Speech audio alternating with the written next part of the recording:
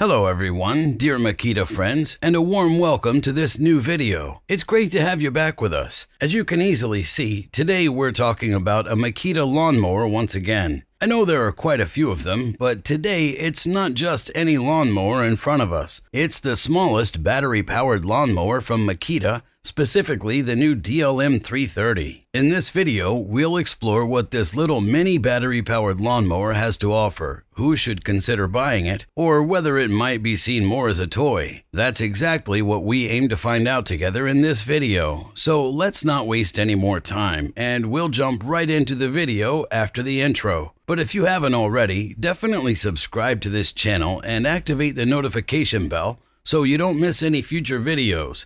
You can find the current prices for this good piece as usual in the video description below. And now, let's get started after the intro.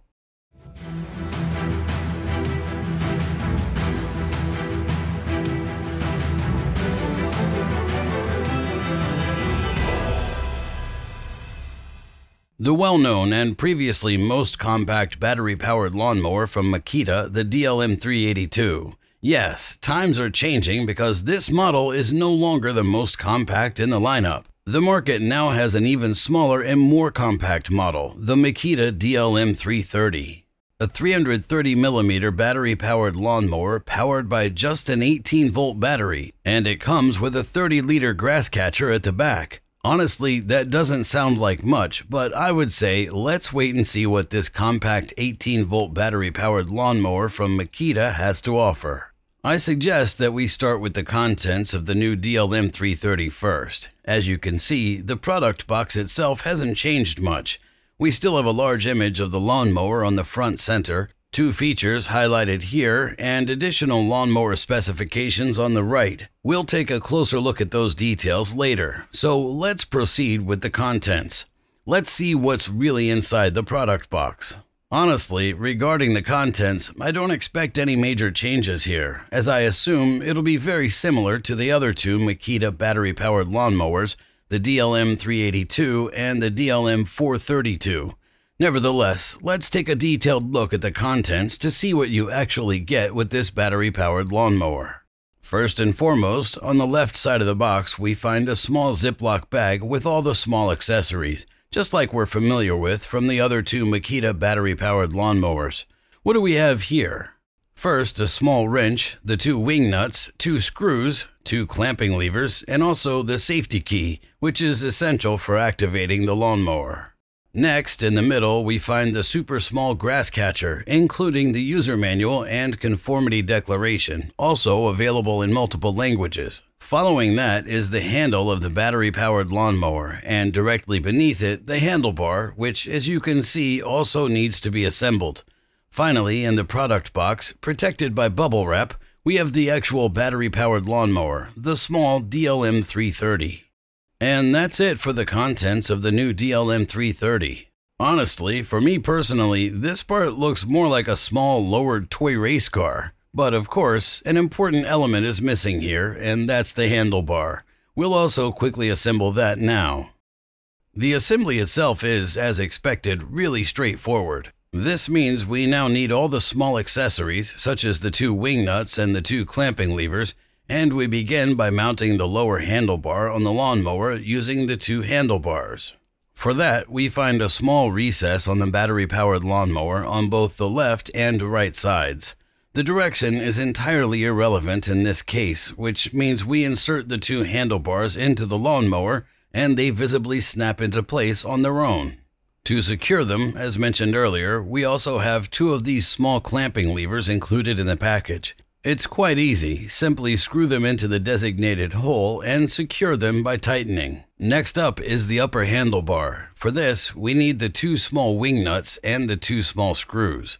Fit them onto the lower handlebar, one on the right and one on the left, each having a small recess.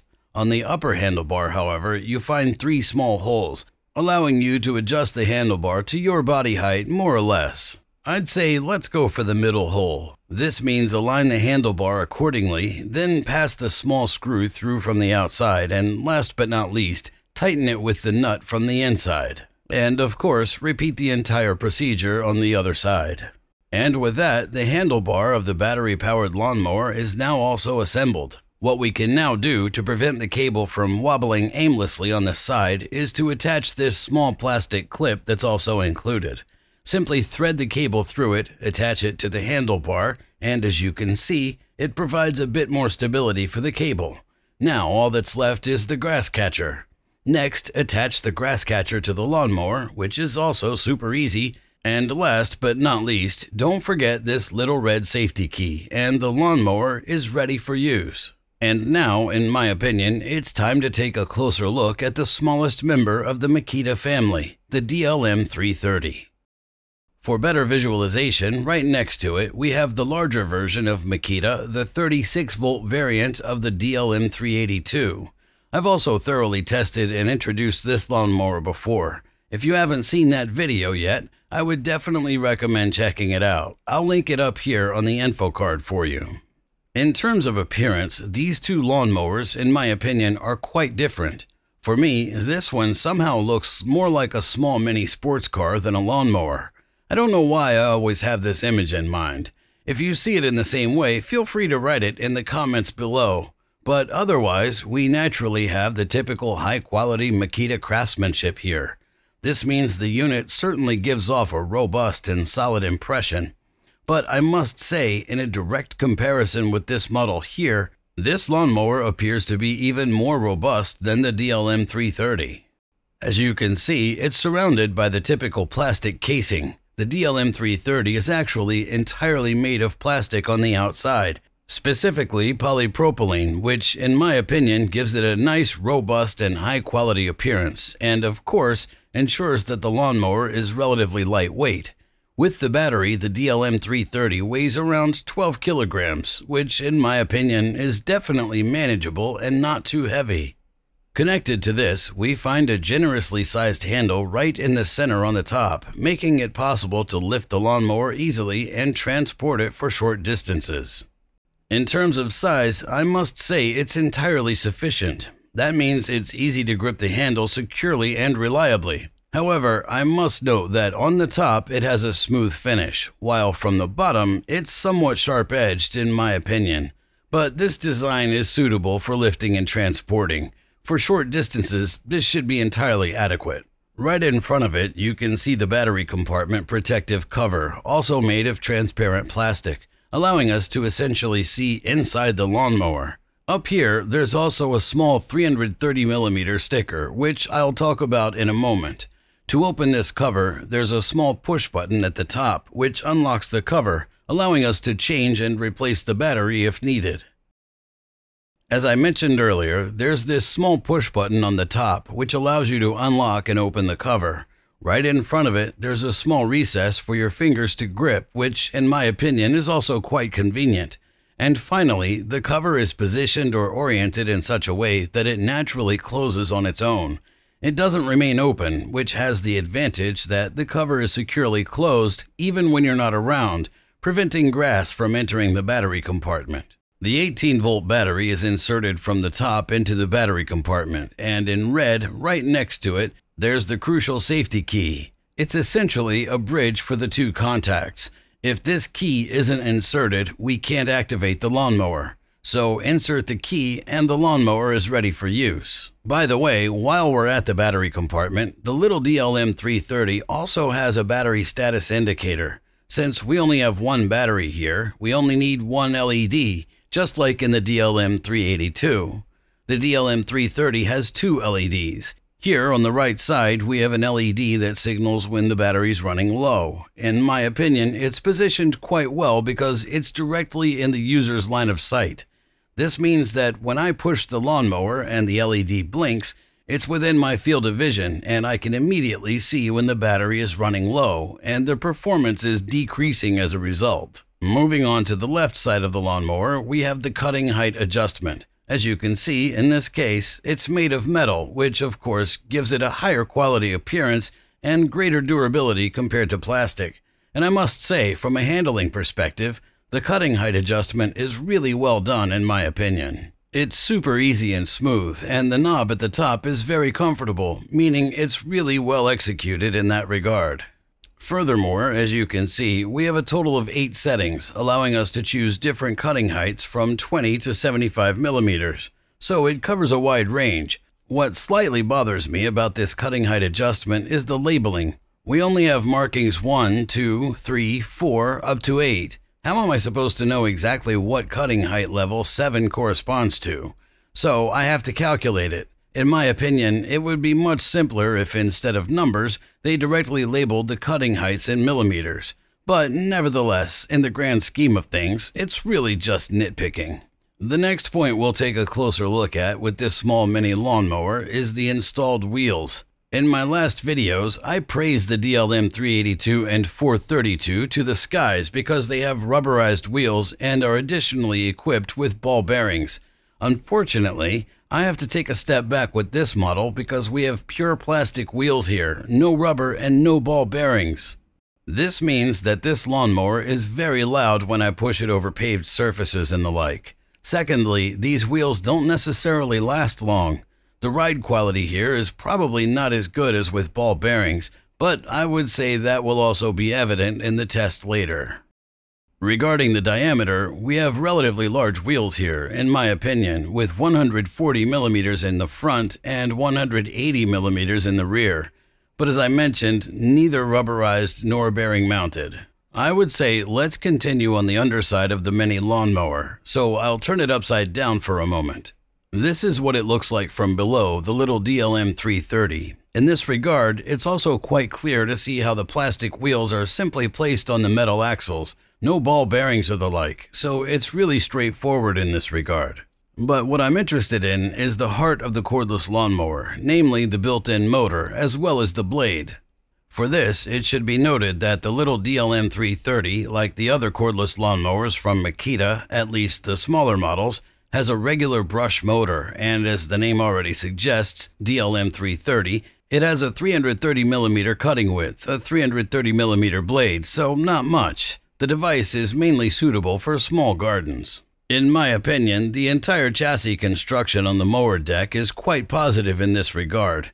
Makita has optimized it significantly because if we take a closer look, we don't have any large edges, corners, or the like where you'd need a screwdriver or something similar to pop out the grass. Here, the entire mower deck is super smooth from below, so a quick brush and the lawnmower is pretty much clean, although I would recommend not spraying it directly with a water hose here.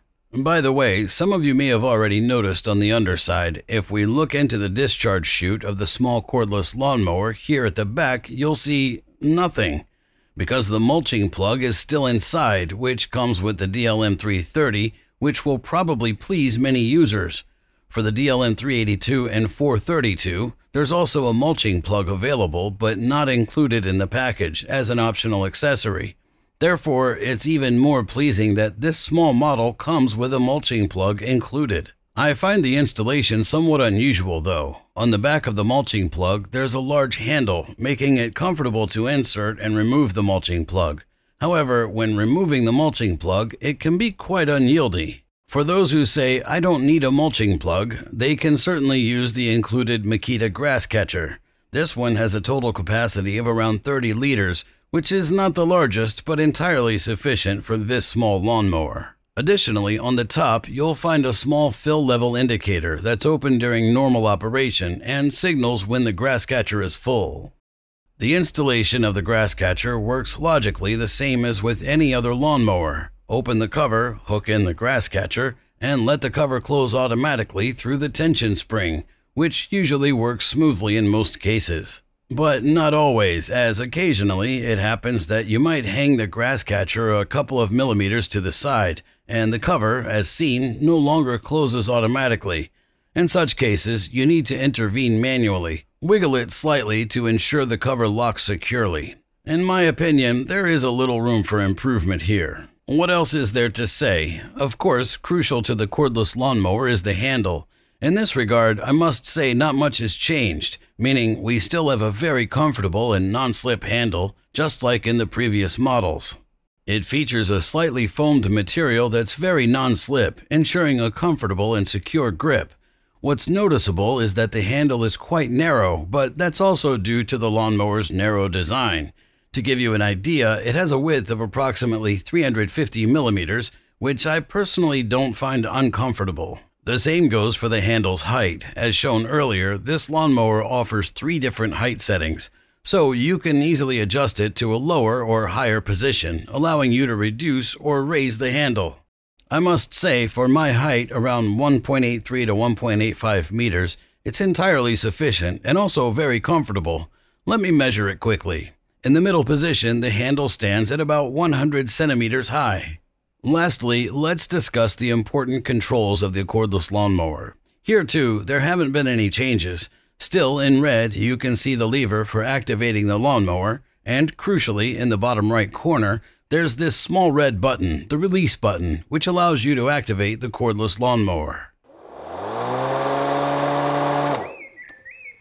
So far, so good. We've now taken a detailed look at the new super compact DLM330. One thing just crossed my mind at this point that I definitely want to mention. Even this lawnmower can be easily and compactly stored just like the others. Here's a quick demonstration. On top goes the grass catcher. Then you fold the handle forward and fold it in the middle. This gives you a super compact storage size, making it easy to stow the lawnmower during the winter. In this sense, I'd say it's now time for the test. So sit back, let's begin with the practical test and see what this little unit can really do. Let's find out what this mini mower is truly capable of. To provide maximum power, I'm using a large 18-volt battery with 5 ampere hours.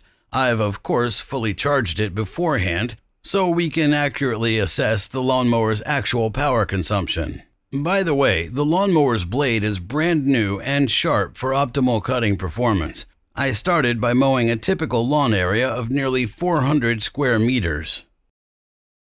The grass is mostly dense and currently about 75 millimeters high, and it was cut to about 40 millimeters. In terms of handling, I must say that due to its low weight and despite the lack of ball bearings, the lawnmower surprisingly pushes quite comfortably. This also results in high maneuverability, which is particularly positive for smaller areas. It means quick turns and curves are easily manageable.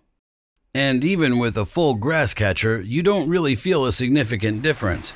However, this also comes with the disadvantage that the grass catcher is full after just 2 passes. So at this grass height, a 3rd pass definitely wouldn't fit.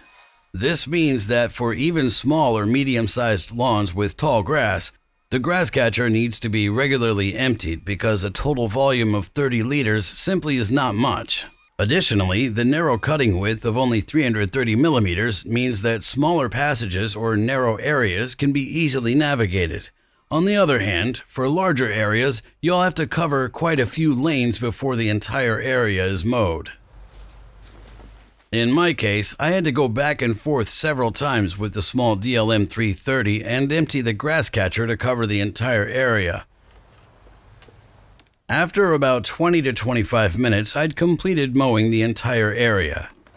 Surprisingly, the battery still showed a remaining capacity of 2 out of 4 bars, so it's definitely not bad for the entire area. Next, I pushed it to the extreme and sent the DLM330 into the toughest test.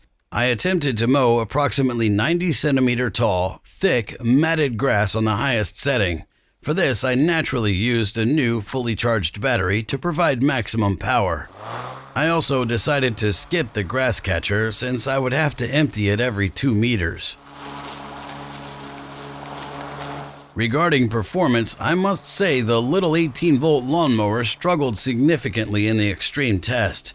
The short grass blades up to about 40 centimeters posed no major problem, but as the grass height increased, there was a noticeable drop in performance. At times, I was actually waiting for the overload protection to kick in, but surprisingly, it didn't happen during my test. Nevertheless, I must say that the extreme test was definitely a bit too much for this small cordless lawnmower. It was meant to illustrate what the lawnmower is capable of at its maximum. All in all, it could be said that the small 18-volt lawnmower, the DLM330, is not a bad choice for very small gardens. The device is super light and mobile, making it easy to handle, but it's definitely underpowered for larger areas. Moreover, in my opinion, you should consider whether it might be better to go for the more powerful 36-volt model, the DLM382. What do you think about this topic, and what's your opinion on this new 18-volt cordless lawnmower? Feel free to share your thoughts in the comments below.